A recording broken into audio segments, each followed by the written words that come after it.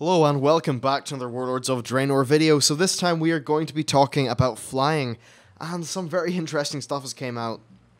So first of all, I want to say that this is something that I have not 100% been able to confirm, but many different people are saying that in an interview with Scott Johnson of The Instance, it's one of the biggest, well, it is the biggest WoW podcast, that basically the Blizzard guy there said that there will be no flying until patch 6.1 of Warlords of Draenor.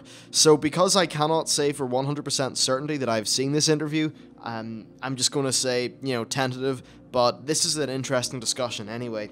So, as we all know that, Blizzard normally restrict flying during the leveling experience of new content. They did this for Wrath of the Lich King. They of course did it for the Burning Crusade because you needed to get to max level to get flying, and they also did it for Mists of Pandaria. They didn't do it for Cataclysm, and actually, I think that was a mistake. So first of all in this video, we're just going to talk about the impact of flying on leveling and the world. So first of all, during leveling, what happens when you have a flying mount is that you just have a list of objectives. You fly from X to Y to Z, and you do all your objectives. It doesn't feel like you're part of the world, it feels more like you are completing a task. And yes, quests are tasks, but they don't really feel like a part of the world and a part of the story if you are just jumping from one to the other to the other to the other. It's very important that when you're going around the place on your ground mount, that you feel a sense of place. If you're, say, going through a forest, well, those trees are much bigger than you, The world is something that you're inside, not something that you're just floating above. Because when you're floating above the world, you're not really taking any of it in, you're not experiencing it. You are just, you're probably just tabbed on Facebook, waiting until you arrive at your destination. Now that doesn't really make a immersive game that makes people care about the world. So, essentially, when you're always on your ground mount also, it makes the world more dangerous. Now this makes some more just interesting decisions and stuff like that. Because the world's more dangerous, you have to think a lot more about how you travel and the different places you go. It makes getting from place X to place Y for the first time, i.e. when you don't have a flight path to do it, it makes that a little bit of a danger, and I think that adds, I suppose, a little bit of risk into the game. Now, another thing is that they are adding in a treasure system and an event system similar to the Timeless Isles, but there'll basically be lots of little treasures hidden throughout the world, kind of like cool things you can find. Now, what would happen is that if you had flying mounts, people would just be flying around in circles trying to find treasures. If you're on a ground mount, it certainly feels more like exploring, because if you want to go and explore somewhere, you'll need to fight the monsters there, you'll need to make your way through the world and actually experience it. And then also for events, because they show up in the minimap, if it was the kind of thing where you just had a flying mount, then you just go from event to event to event to event, and the game just feels, I think it really breaks down the fact that it's actually a game. It breaks down the fictional world, and it turns it into a bunch of mechanics. So yes, I do think that for the purpose of leveling, it's a very good idea to have things only be on the ground. Now, let's talk about the scale of the... Oh, and also I should probably say, it's a pretty common game design thing. Players often know what they like, but they don't know what they want. In that, I'd say in Cataclysm, a lot of people were very critical of the Cataclysm leveling experience, saying that the world felt very throwaway, and that sort of thing. Now, the reason why I think the world felt throwaway is because, first of all, you just portaled from place to place to place, nowhere really had a feel of sense or scope. And because of flying, zones didn't feel big, they didn't really feel... There was no scale to them, there was no scope.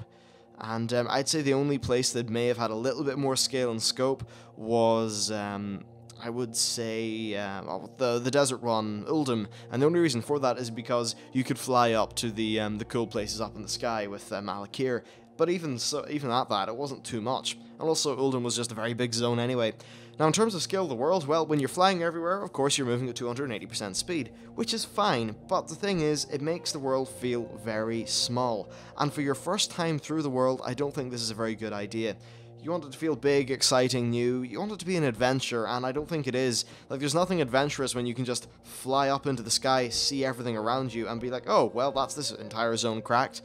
So, yeah, there's the arguments for that. Now, patch 6.1, what the hell? This is a bit weird, isn't it? So I've seen this supposed interview with Scott Johnson from The Instance, and honestly everything does seem legit, so I would... I'm not sure, this is very interesting. Apparently there will be no flying until patch 6.1. Perhaps when we go back to Draenor we have time travel flying, or there's some sort of, I don't know, Draenor's flux capacitors messing up so mounts can't fly, and we only fixed that in patch 5 or 6.1. Now this is interesting. What it does do initially is it makes the world feel extremely big, and it definitely, even at max level, makes there be a lot more sort of scale to the world. Now, sorry, I just threw my phone away. It was making beeping noises that weren't really conducive to a good video. Now, here's the thing, right? Imagine if you are running through dungeons with your friends, or you're going from you're doing raids, or you're going around the place. Well, instead of just picking up your flying mount and going there, you'll either have to walk there in the first, or ride there in the first place, or take flight paths, that kind of thing. Now, this is very interesting to me. It definitely makes the world feel bigger. And I can see a bit of a charm to this, actually. Personally, I am all for seeing what it's like at 6.1, and that's on a very personal level. On a macro sort of level of what's good for the game, honestly, I don't really know what to say, and I don't think it's something I want to make a decision on, first of all, because I'd be completely flamed in my own comment section if I did, and second, it's just too hard to know. So anyway, things that it would do, first of all, any like world PvP and that sort of thing would actually maybe happen on some servers a little bit more because you're forced to be on the ground. And while Blizzard have said multiple times they don't think South Shore and Tower Mill will ever happen again, there could be a little bit more world PvP. Now whether that would be conducive to good gameplay or not, I don't know. I don't do world PvP, so I can't really say. So there's that, and it means that when you're going around doing whatever the equivalent of dailies are, because there are going to be essentially no dailies, but there will at least be that kind of, there'll be max level content to fill that void. Going around there and doing that will all once again feel larger, bigger scale, that sort of thing, which is, in my opinion, kind of interesting. As for unlocking at 6.1, that would ensure that everyone has had definitely their kind of fair share of the world before they have flying unleashed. Now personally, I think that this may be a little bit too much of a heavy hand, and they haven't been afraid to show a heavy hand when they made Mythic mode 20 players only, but I think it's weird.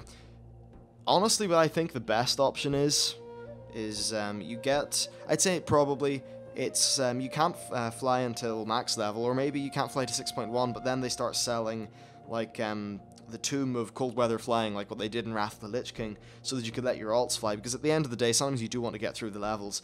Now, one thing they did say is that the leveling experience of this is supposed to be a fast and very fun romp through the zones. They've realized that having an ultra grind leveling system just doesn't enthuse players at all, and they'd rather just have a very high quality leveling experience that has a lot more variety and a lot more interesting things, and that while it does have linear quests, does have some optional things as well. So overall, it seems very good. But, yeah, do let me know in the comments what you think about this. I think it's definitely a very ballsy change if it is true, and, yeah, I'll see you next time.